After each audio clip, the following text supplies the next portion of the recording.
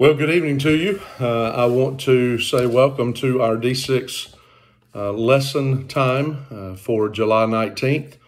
We are still in our special topics unit entitled True Religion.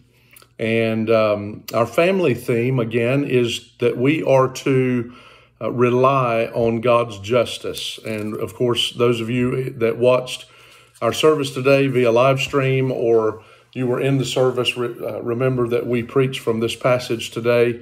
I spoke on God's justice and how we can count on it. And I hope that you were encouraged and challenged. If you've not been able to go back and watch the sermon today, the service, I trust that you will. We talked about today, and I want to remind you that Nahum, one of the minor prophets, if you'd like to take your Bible and turn there, or you have your lesson outlined that we emailed to you, Nahum is a minor prophet right after, in the Bible, right after Micah and right before Habakkuk is where you'll find the writing. And he would be the prophet that declared to Nineveh that God would demonstrate his justice by bringing wrath and rebellion, or wrath and his judgment on the rebellious people, but he would also balance that with understanding, helping us to understand that God is always willing to be gracious and give deliverance to those who are faithful and who will trust him. God always does what is right and what is just, and we have a responsibility as God's people to do our very best to live right, to do right, and also to warn about God's justice and the fact that it includes not only judgment, but also grace. And so I want you to think this morning before we get into Nahum 1, chapter 1. I just want to, I want you to think about something. Maybe write this down on the top of your outline. Life is not fair.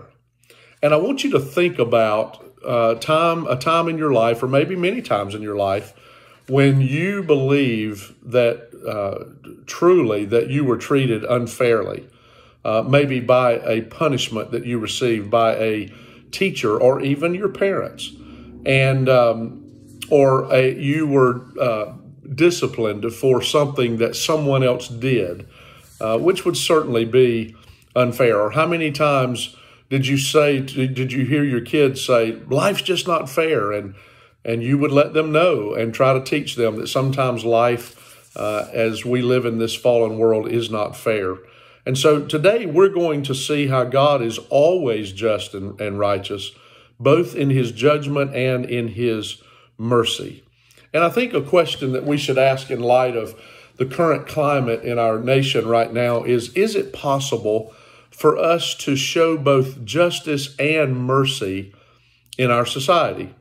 And what would it look like? And we're going to see how God was able to do both as he dealt with his people. And so one of the things that we understand, and if you have your outline, it's the Fusion Teaching Essential Outline that was with the email. I hope you'll take it out and follow along.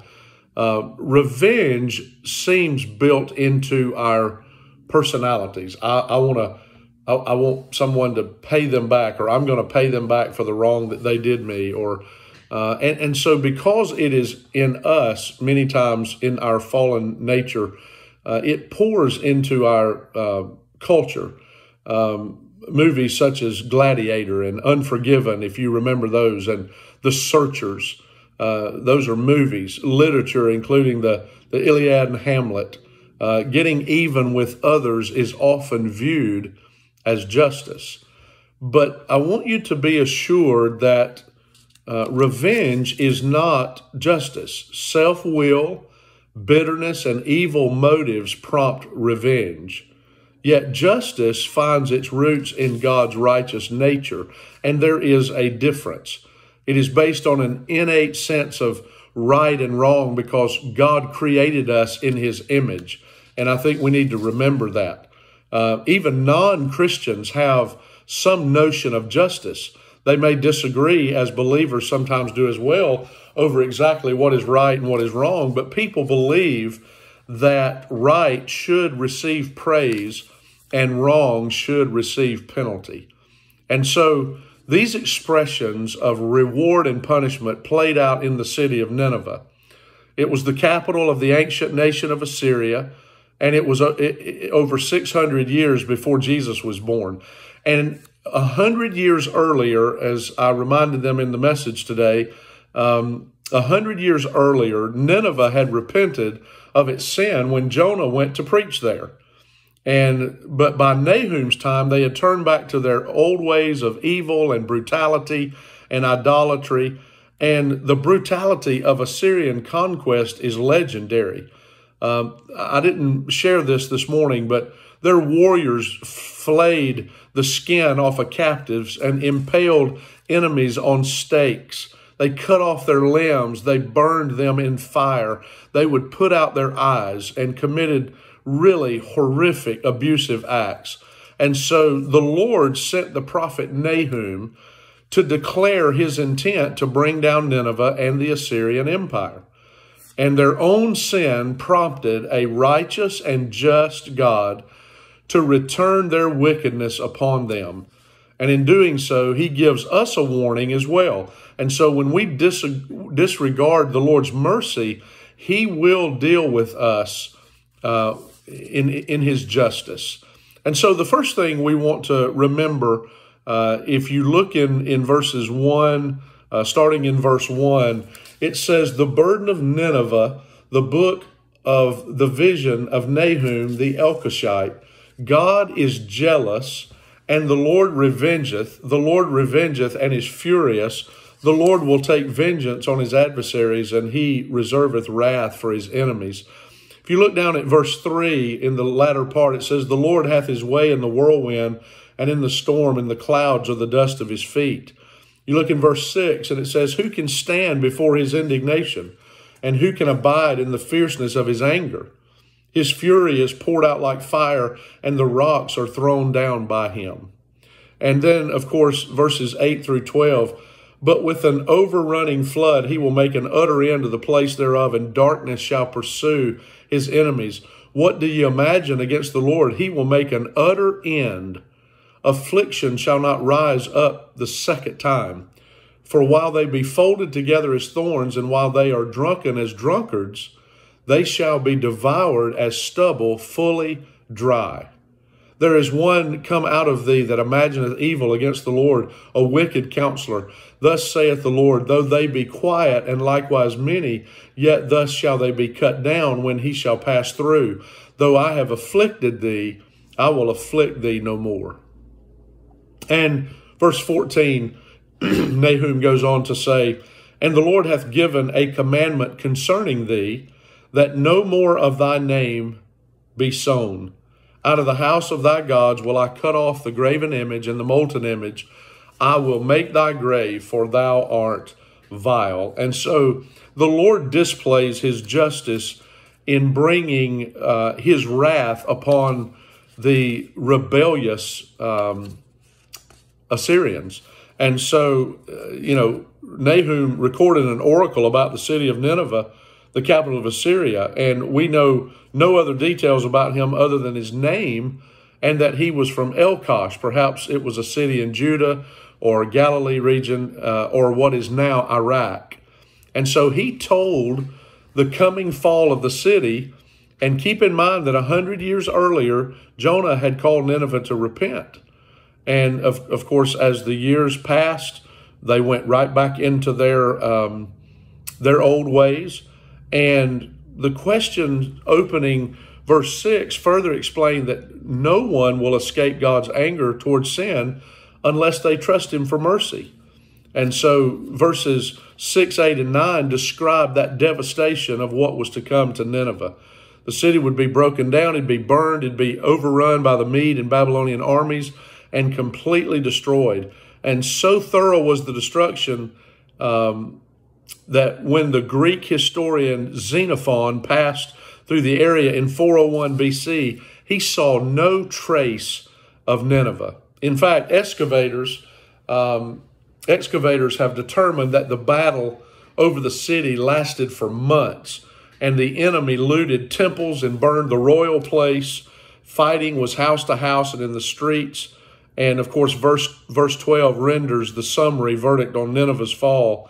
The Lord's vengeance cut down the city, and she passed into history's night.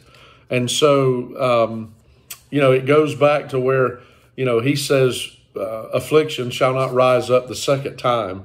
And so as Jonah once preached mercy to Nineveh, now Nahum preached Yahweh's judgment on the same city. And so when we know that's how God's character, deals with people and nations, we need to speak up for what is right, and we need to trust God to justly dispense with evil and evildoers as He wills to do. We need to resist the appeal today, even in certain aspects of Christianity, to overlook the hard questions about God's righteousness and judgment while we focus on His love and kindness. We must preach and teach both, not just focus on love and kindness. When you go over to Jude and he's talking about how some will be rescued, he says some you will save with compassion, but others pulling them from the fire. And it sort of gives me the idea that what Jude was saying is there are going to be some that, we show compassion and mercy, and we preach the love of God and His kindness, and they will respond. But we also see that there'll be some you pull from the fire when you talk to them about God's righteousness and His mercy and His indignation toward sin. And so, how do we stand for right? Well, we speak up against sin and not the person. We don't personalize this. We know people, just like us, are committing the sin, but we speak up against the sin, not the person. Explain that a just and righteous God warns evildoers that He must punish wrongdoing. And so while God does love people, He cannot tolerate sin. And so that's how we warn people. And then, how is God's wrath on sin actually justice? That's another good question we must ask. And we just need to remember that sin is rebellion against God and what is right. And His righteous judgment, His righteous punishment brings justice. And so He's not doing anything but what is in His character to do when He punishes sin and brings justice to a situation, an individual, a group of people, even a church or a nation.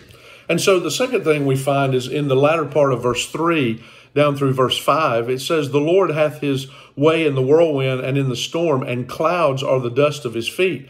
He rebuketh the sea and maketh it dry, and drieth up all the rivers. Bashan languisheth, and Carmel and the flower of Lebanon languisheth. The mountains quake at Him, and the hills melt, and the earth is burned at His presence, yea, the world and all that dwell therein." And so we can witness, we can observe the Lord's justice through His power at work in the natural world. The Old Testament mentions a number of occasions when God worked through nature to accomplish His will. Noah's flood in Genesis 6 through 9, the plagues of Egypt in Exodus 7 through 12, Numbers 22 when the donkey spoke, the sun standing still at Gibeon in Joshua chapter 10, the flooding at the brook Kishon in Judges 5, the drought in Elijah's day where God used Elijah there, the fish and Jonah, and the locust plague in Joel, and that's just to name a few. And so here, since God's justice flows from His righteous character, He takes the reins in rewarding right behavior and punishment and punishing wickedness. And according to these verses, one of the ways He works His justice into His plan is through nature. Just as God controls the moral and the spiritual realms to do His will, He also uses the arena of nature to accomplish His just purposes. In fact, Nahum uses striking word pictures to describe divine power at work. He uses the wind, the storm, the clouds, the drought, the floods, mountains quaking and rocks breaking, and the earth shaking. And verse 8 mentions the overwhelming flood of God's complete judgment on Nineveh. And it really is emphasizing the devastation of the city.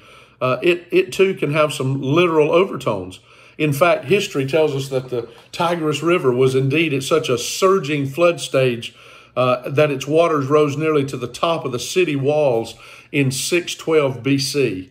And so God sometimes uses the natural forces of those things he created to reveal his righteous dealings with people and their nations. And so, we need to remember that. And yet creation itself turns in his hand when he uses it to show his justice. And so we need to recognize God's sovereign power and righteousness that are evident in his authority over created order and the moral realm. He controls the storms. He controls the quakes. He can stop a storm. We saw that several times in Scripture. And so Jesus showed divine power over nature when he stilled the storm on the Sea of Galilee.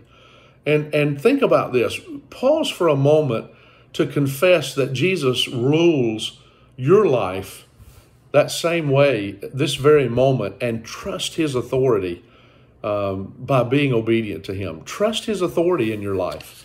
Some of the things that come to mind, do you think God speaks to us or to the world today in general through natural disasters?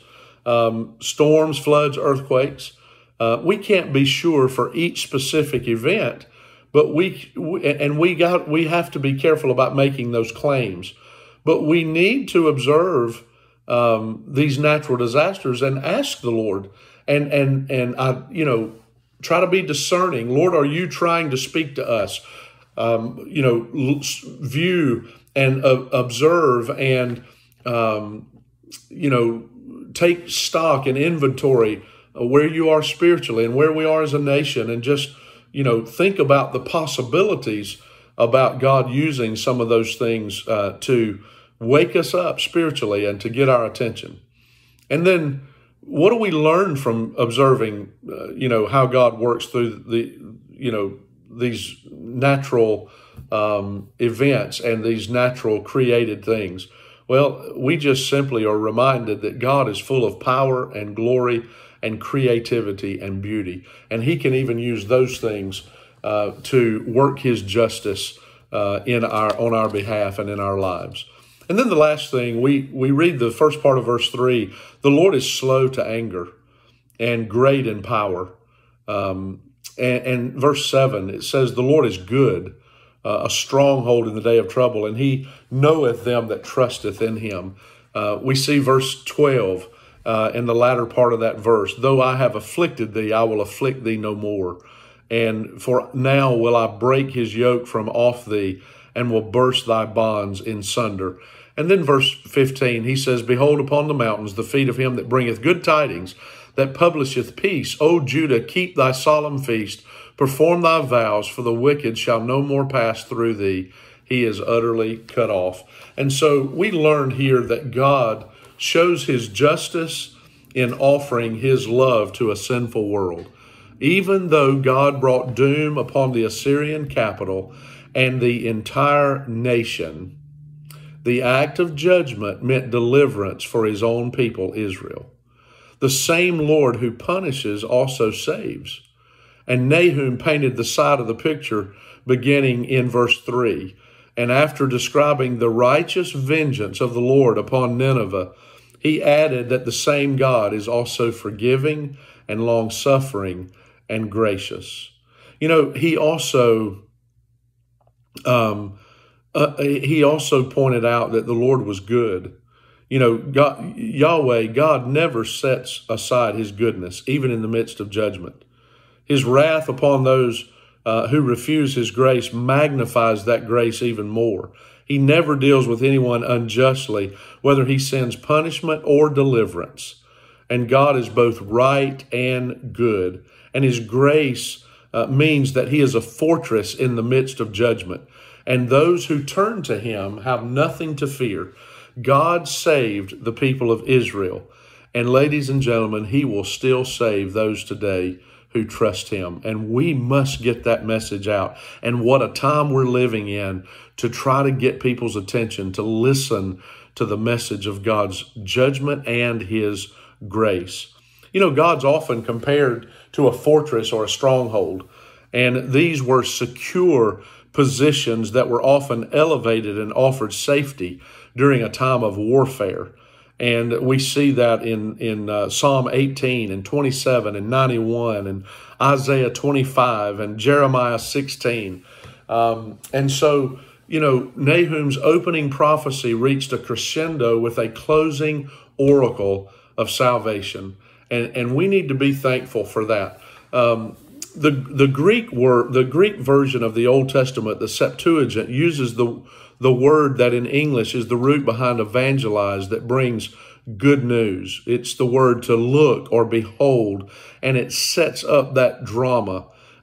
Joyful worship was going to be restored, and the Lord is fulfilling his covenants with his people as they once more fulfill their promises to him. And ultimately, this restored salvation awaits fulfillment in Christ. In fact, Isaiah 52:7 tells a similar story of a messenger who arrives with good news, the gospel of salvation from the King who reigns in Zion. And so these are messianic, foretellings of Jesus coming and being the proclaimer of good news. And then we may say, well, how does that apply? If we see all of this wrath and indignation against sin, and now we're saying that God, in the same way, you know, how do we sort of, in the same way, brings graciousness and forgiveness and hope and love? We need to understand that God is still just and righteous when he offers mercy to sinners, because he is being true to his nature. Nahum 1:7 really stands out as one of the great declarations of assurance in the Bible. Believe what God is. He is good. He's a stronghold. Believe what he does. He takes intimate care of his people. And what we must do is hide ourselves, put ourselves in his care every day, especially those worst kind of days when we're going through things that are so unnormal and unexplainable. And so how can God be both just and merciful when it comes to people's sin? Well, Jesus paid the penalty for our sin, so the Lord God can be merciful to us when we trust in Christ. And then here's a question that we don't really have an answer to. You have to answer this within your own heart. Does your attitude toward people and confrontations incline toward justice or toward mercy? And then ask yourself why. Can we have both? Should we have both? Absolutely. But God always offers. Remember, God did not just offer justice. God did not just allow justice to be played out. Long before he brought his justice and interjected his judgment, he gave opportunities for mercy and grace and repentance and wanted them to do what was right and submit to him. And so what does your attitude speak? Or do you lean more toward justice? Do you lean more toward mercy? Do you have a good balance of both? And so you can use some of the handouts to talk further about that. Ask some questions like, what are some examples of how God has used the forces of nature to judge and punish sin? Could God use natural disasters as judgment? Are they always a tool of God's judgment? How can we find good balance, which is what we should be doing, is finding good balance when we discuss the topic with others? And then how can God offer mercy to sinners and still be righteous and holy and just? And then here is one that sometimes I think we're willing to ask those other questions, but here's one that really hits home. With whom could you share this good news with this week? Who in your life could you share this message that you've learned today? And I want to encourage you to complete your daily devotions, to ponder this thought of God's justice and mercy, and both being able to be accomplished.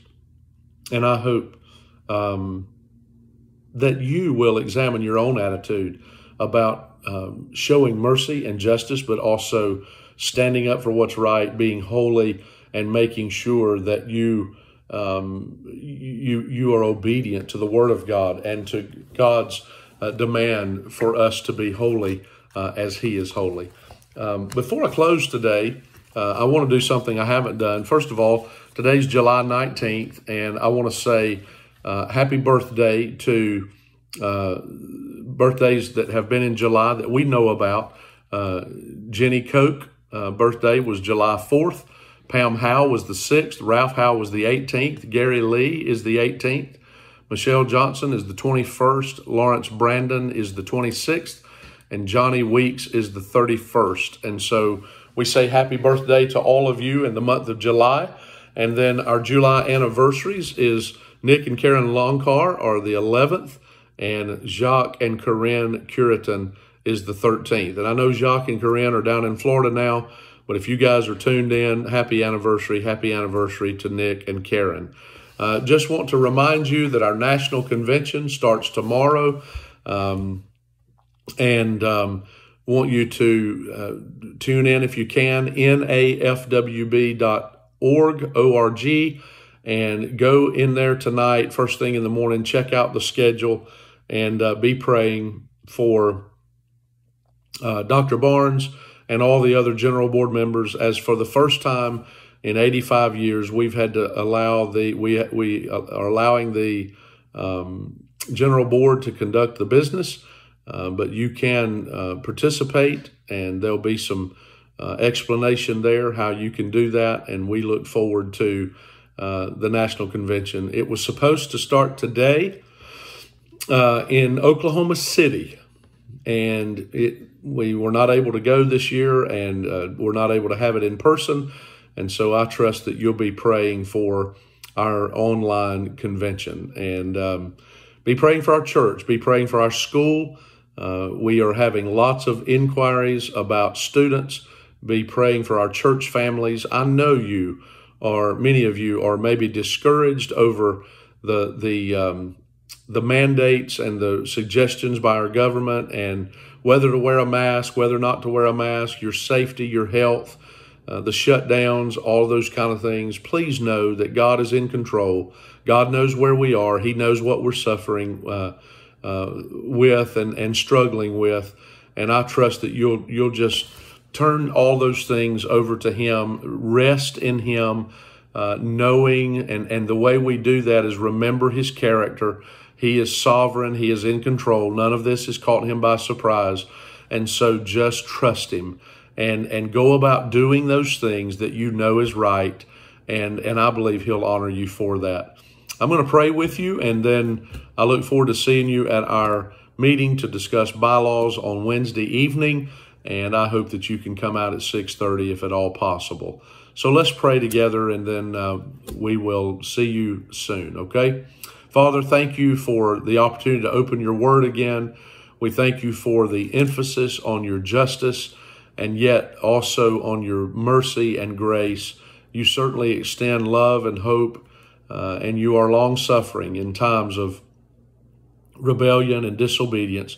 But Lord, we know that you come to a place where you can no longer be long-suffering towards sin, and that your justice will prevail. And so we trust you. We thank you for our people. We thank you for those celebrating birthdays and anniversaries this month. We also thank you for our general board there at the convention, in the online convention, and be with Dr. Barnes and the other members as they intently listen and do the business of our denomination. I pray that people will tune in to watch, and that people will be encouraged by what they see. And we just ask that you'd be with us as we meet Wednesday night, that you'd give us clarity and understanding, that you'd give us all a good attitude and a good spirit, and that together we would work together that we would work to bring about the best good for your work here at Great Bridge Free Will Baptist Church. We love you and thank you for this Lord's Day. In Jesus' name, amen. God bless you all. Hope you have a great evening. I hope you get to spend some time with your family and have a great night's rest. We love you, been praying for you, and let us know if there's anything we can do to serve you. God bless.